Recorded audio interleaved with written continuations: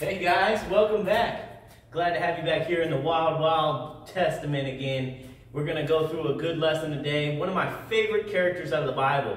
His name is Moses. Moses is a huge story, but we're going to kind of try to grasp around today. First, I want to see if we can hear from one of our special guests doing the Bible verse. The grass dries up, the flowers fall to the ground, but what, oh God, say will stand forever.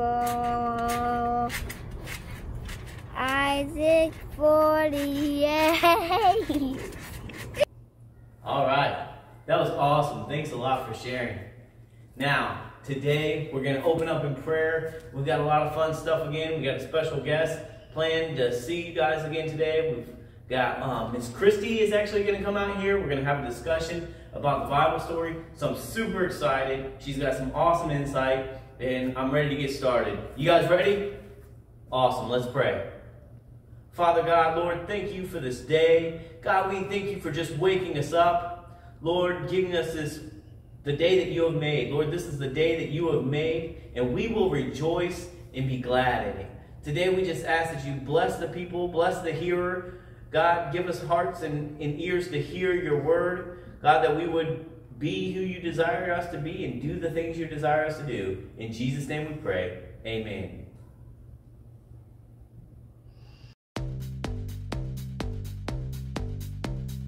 Hey there, how do you do? We're headed out west, but we're waiting on you. Kick up your boots and join the fun. Just follow along, watch how it's done. We're headed out west, and we're all in this together. Giddy up, partner, it's time to go. We're headed out west like birds of a feather. Come on, get up, it's time to go.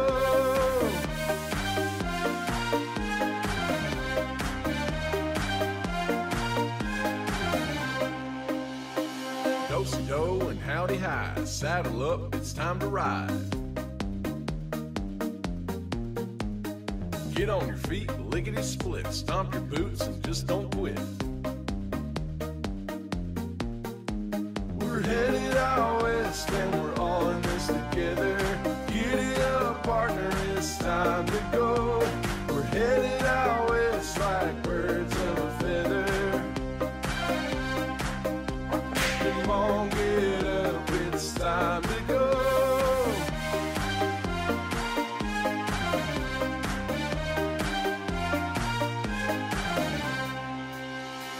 Spin your lasso round and round. Come on, partner, let's get down. Nowhere else we'd rather be. Come on and holler, repeat after me. Yee-haw! Yee-haw! Yee-haw! Yee-haw! Yee-haw! Yee-haw! Yee-haw! Yee-haw! We're headed out west and we're all in this together. Giddy up, partner, it's time to go. We're headed out west like birds of a feather. Come on, get up, it's time to go. We're headed out west and we're all in this together. Giddy up, partner, it's time to go. We're headed out west like birds of a feather. Come on, get up, it's time to go.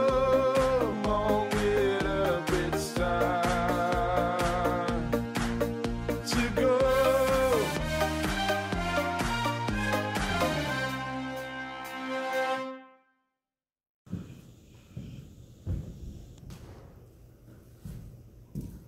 Howdy, y'all. Welcome back to the Wild Test. Lots changed around here. Man named Pharaoh came, took the whole town. He's been punishing the people of God. But Lord don't take too kind of that. In fact, I heard there's a new sheriff in town. All right, Pharaoh, there's a new sheriff in town, and the Lord said to let my people go. Are you talking to me? That's right, I'm talking to you. Let my people go. But I'm not Pharaoh. You're not? No, man. I'm not Pharaoh. Well, shucks, man. I got myself all worked up for nothing. I used it on the wrong guy. I'm sorry if I scared you. You did. I was pretty intimidating. That's okay. Really? Yeah. You were pretty intimidating with your speech there. But I know who you are. You're Moses. And God sent you to set his people free. Man, you sure do know a lot there, stranger. Yeah, but I know Pharaoh, he's not going to be so easily intimidated. Yeah, I know, man. I grew up in the same household as Pharaoh. He is one tough hombre. But I feel bad for him. You do? Yeah, man. He don't know the Lord like me and you do. And he don't know that there's consequences to his actions. Or the fact that he didn't do what God told him to do. Wow. And if he keeps that up, God's going to pull out the big guns. Whew! I'm scared for him too. You should be. He's been doing what he wanted in this town for far too long. But now, there's a new sheriff in town. Yeah, there is. His name's Moses. No, man. His name is God. And God's going to clean up this town. But right now, I got to go and get myself psyched back up for my next encounter with the Pharaoh. You have a good day now. Moses is about to show Pharaoh. Pharaoh's about to learn the hard way that there's consequences for not doing the things that God told you to do. Well, I sure hope you all take the easy way out.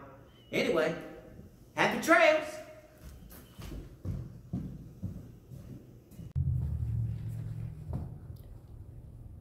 Hey, welcome back. That was awesome. Way to go, Frank. Way to go, Moses. That was great. I'm glad that you guys got to see that. That was a lot of fun. Today, we're going to talk about the story of Moses. And I can't wait to get into it, but I also have a special guest here with me as well. And you may know her pretty well. It's actually Pastor Christy. I know her pretty well. She's my wife. So come on out, Pastor Christy. Hey, guys. Pastor Christy's going to be discussing the Word of God with me. We're going to be kind of going over it together and maybe break some things down in the Scriptures, some things that really stood out to her, some things that really stood out to me. Yeah, you're going to need your cowboy hat if you're going to get started here. We're going to get ready to roll into this. One big thing we want to do first is kind of get a broad view of the story, kind of get an overview of the story. So what we're going to do is we're going to play a video for our audience first, and then we'll work it from there. You ready? All right, let's go.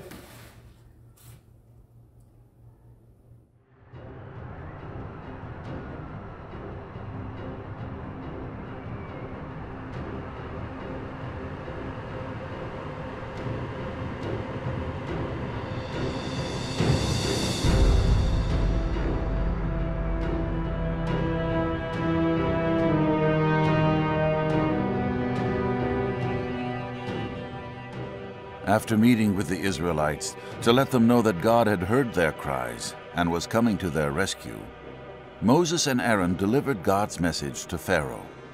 "Let my people go." But Pharaoh refused because God had hardened his heart. Instead of showing mercy, Pharaoh was cruel and made the work and lives of the Hebrew slaves even more difficult than before. The showdown was at hand between God and Pharaoh. Who was the true king? Who was all-powerful? Whose command could not be ignored? God told Moses not to fear, but instead prepare to witness his mighty power as he forced Pharaoh to let his people go. The next morning, Moses again came to Pharaoh, and again Pharaoh refused to let the Hebrew people go. So, at the Lord's command, Moses told Aaron to stretch his staff over the Nile River, and the waters turned to blood, causing the fish to die and the waters to become undrinkable. But Pharaoh's heart hardened further, so God sent a second plague. This time, frogs covered every inch of the land. This became so unbearable that Pharaoh begged Moses and Aaron to make this plague stop. The morning of the following day, Moses returned to Pharaoh and commanded him to let God's people go. And again, Pharaoh refused. God had Aaron strike the dust with his staff, and gnats swarmed the land, covering both people and animals. When Moses came to Pharaoh again the next day, Pharaoh again refused Moses' request to let the people go. In response, God sent a fourth plague, flies. Like a black cloud, flies covered every part of Egypt except where the Hebrew slaves lived, spoiling the land and entering every Egyptian's house, including Pharaoh's palace. Once again, Pharaoh pleaded with Moses and Aaron to end this plague. God sent Moses to Pharaoh again, but Pharaoh still refused to listen to God. The next day, God sent a severe plague upon the Egyptians that killed their donkeys, camels, herds, and flocks. This hardened Pharaoh's heart even more against God. Again, God sent Moses to Pharaoh. When Pharaoh refused God's command yet again, Moses threw soot into the air, and it became dust that covered the land of Egypt, causing all the people in Egypt to break out into painful sores. Pharaoh's heart, hardened by God, made it so he continued to disobey God's command to let the Hebrew people go. God told Moses to go back to Pharaoh and warn him that the coming plagues would be much more destructive and harsh than the last. But Pharaoh still wouldn't listen. When Moses stretched his hand toward heaven, God sent a hailstorm unlike any that had ever been seen before in the land. It destroyed plants and homes and killed animals and people. Pharaoh confessed that he was wrong, but again his heart hardened, and he rejected God's command. Then God sent a plague of locusts. These insects covered the land and devoured the last remaining plants and trees in Egypt, leaving the once lush farmland surrounding the Nile a barren desert wasteland.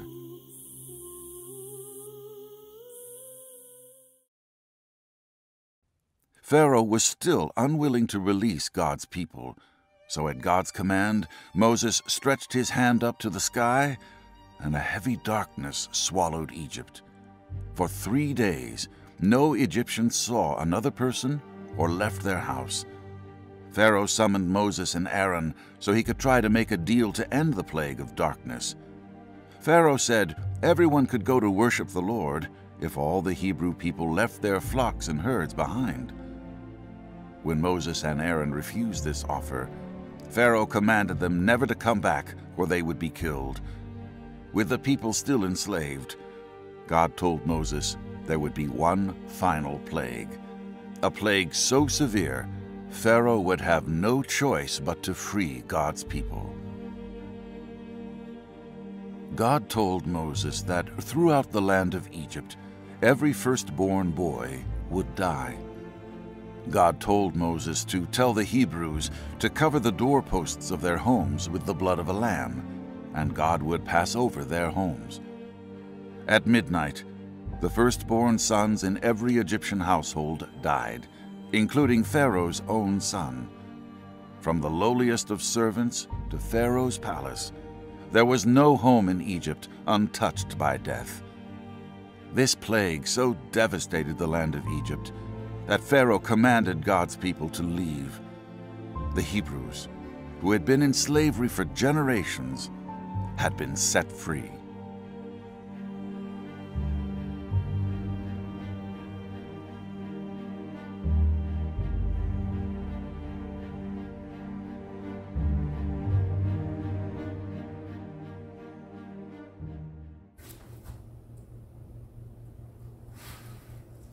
That was really good. That was an awesome video.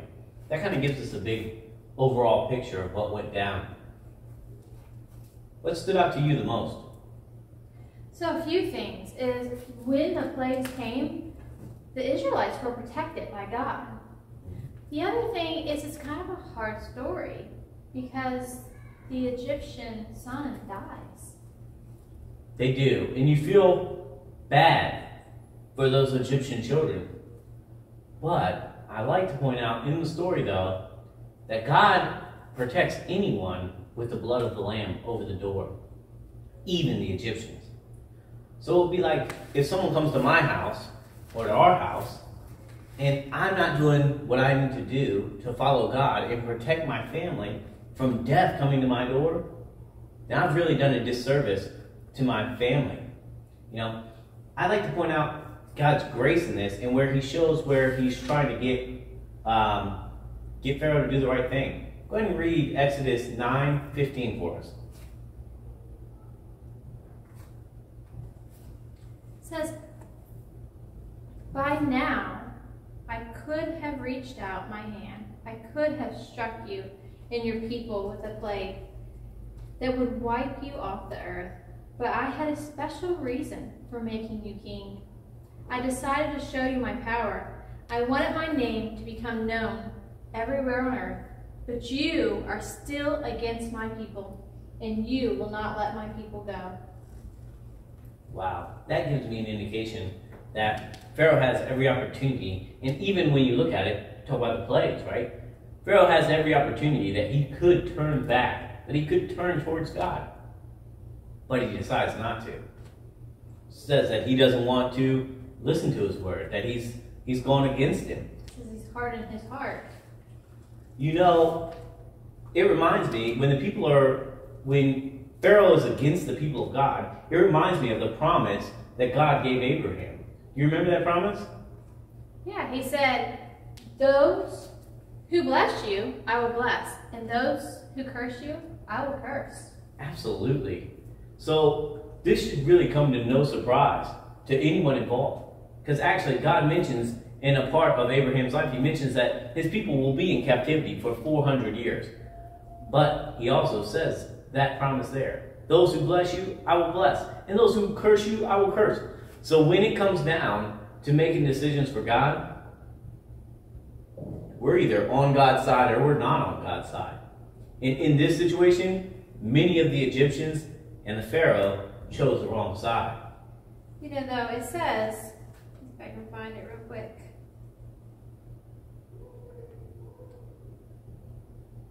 It says, "The officials of Pharaoh, who had respect for what the Lord had said, obeyed him.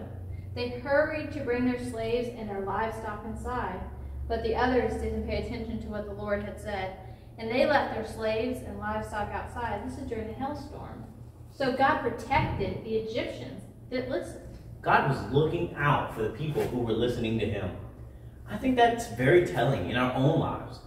When we're listening to God, even when we mess up, even when we make mistakes, even when we're way off base and we do stuff that's just ludicrous and off, not making sense, God is still looking out for the people who are ready to listen to him. He's looking out for those who love him and are called according to his word, right? He's looking out for his people. I don't know how many mistakes that I've made, and God has really cleaned up my mess many times where I'm like, wow, I don't deserve this, but I sure am thankful for it. And he was giving the Pharaoh the chance. He was giving him a chance. I think that God is willing to clean up our messes, and he does so lovingly, and he cares about us. But he wants us to be listening to him.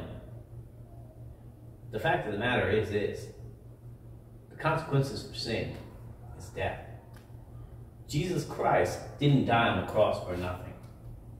He died on the cross because of sin. Jesus didn't deserve to die. He actually was the Son of God. He was God in the flesh. And he laid down all of his rights as king, as the Lord. To die on the cross for our sins, that's pretty phenomenal. And it means a lot. But it also means that God does care about sin. God is concerned about sin. God is concerned about us listening to his voice. So when I think, man, So I think about Moses, and Moses is used by God to bring the people out of bondage and slavery. And Jesus brings us out of bondage and slavery of our sins. I'm with you. That's exactly the picture of Christ that we see in Moses. Moses is referenced so many times in the New Testament. Jesus references Moses. The Pharisees, the Sadducees, many people look back I to think I've Moses. seen it at least 59 times that it's mentioned in the New Testament. 59 times is a lot of times. That must mean this story is a pretty significant story, and it is because it foreshadows the coming of Christ. Foreshadowing just really means that it's giving you kind of a glimpse into the future without being an exact replica. So, I mean, I think that in this we can totally see God's hand all over it.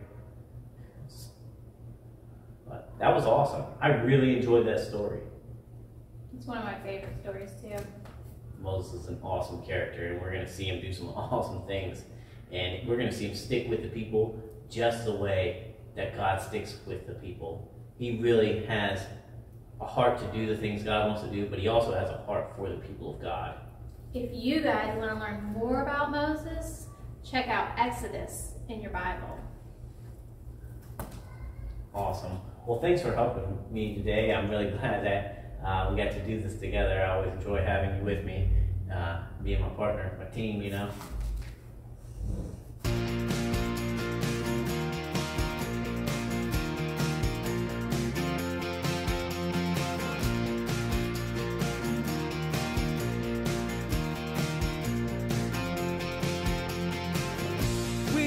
We know in all things God works for the good of those who love him. We know in all things God works for the good of those who love him. When I'm having a bad day, things aren't going my way, I know that God is with me. He's still there, he never leaves. We know in all things God works for the good of those who love him. We know in all things God works for the good of those who love him. I know that I can love you because you show me the way. Nothing can separate me from your love. You are for us. We know in all things God works for the good of those who love him. We know in all things God works for the good of those who love him. You work for our good. You work for our good. You work for our good because you love us. You love us. You work for our good. You work for our good. You work for our good because you love us. You love us. We know in all things God works for the good of those who love him. We know in all things God works for the good of those who love him. We know in all things God works for the good of those who love him. We know in all things God works for the good of those who love him. Hey, so I heard that you wanted to share an object lesson with us, so I thought that would be awesome, but I don't see the object. So... Oh, I have it. Come here, Abigail. Abigail, can you stand up here for me? So when I was studying out our word for this week, I noticed that it kept saying, stretch out your arms. Yeah? Yeah, when the frogs came out of the water, he said, stretch out your arm. When the gnats came from the dust, he said, stretch out your arm. So just stretch out your arm. And I thought, what does that mean? Oh, baby. And so, as I was looking, I noticed this. When Moses was called by God, he said, what if the elders of Israel won't believe me? What if they won't listen to me? Suppose they say, the Lord didn't appear to you. Then, what should I do? Do you know what God said? Stretch out your arm? Stretch out your arm. Yeah. You're right. In his staff, he puts it on the ground from that point, and it becomes a serpent.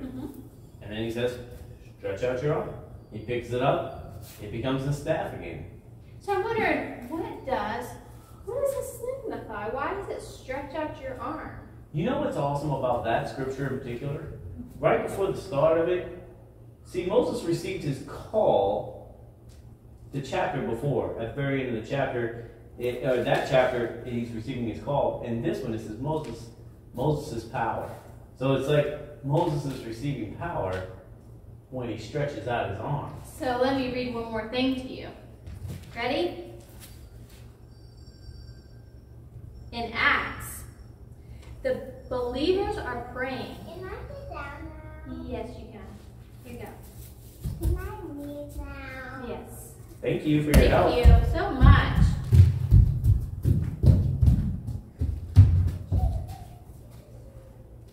All right, Abigail did an awesome job. So the believers are praying. This is after Jesus has died on the cross, resurrected, and ascended to heaven. Right. And the believers are praying, and it's Acts 4. I'll start at 29. It says, now, Lord, so they're praying, consider the bad things they say they are going to do. Help us to be very bold when we speak your word. Stretch out your hand to heal. Do signs and wonders through the name of your servant, Jesus. After they prayed, the place where they were meeting was shaken. They were all filled with the Holy Spirit, and they were bold when they spoke God's word. That's awesome, because oftentimes when we worship, we'll stretch out our arms. And I've often heard it said, I've heard it said a few times by a couple of different people. It's like, hey, reaching out to your daddy, right? Like, Daddy, help me. Or surrender. Or surrender. Or we're surrendering to God. Put our hands up in surrender. But I also see surrendering, receiving your power at the same time. That God is giving you something when you stretch out your arms. That He is delivering you the power to do His work. In Psalms, God is described as an outstretched arm. Wow. That's awesome. That's really incredible. When you think about just the things that happened in the Bible, if all we had to do was stretch out our arms, and that's pretty much what our Bible tells us, is when we stretch out our arms, it's more than symbolism. It's more than representing surrender.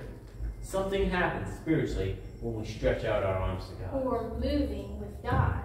Wow. Moses was moving with God when he stretched out his arms.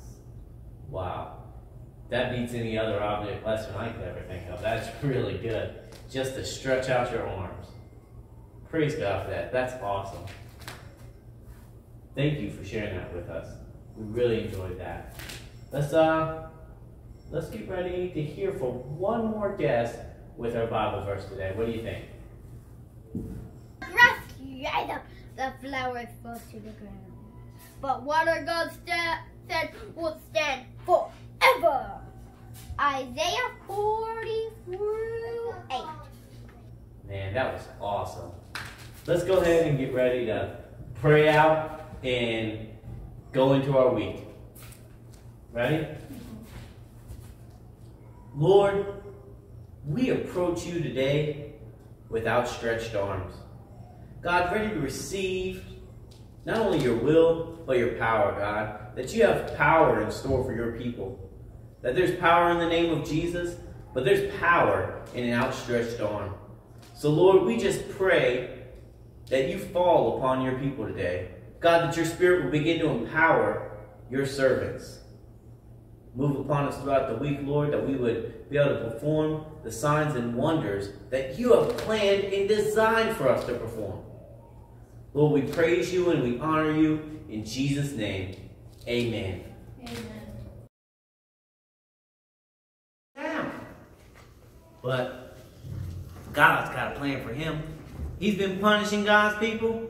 And God's not going to do that anymore. It's going to be a problem. I feel bad for him too. Shucks. Yep, I do. I'm sorry. That's all right, man. but I'm going to have to get out of here, get myself re-psyched back up for my encounter with Moses. With Pharaoh. I'm Moses. So, all right.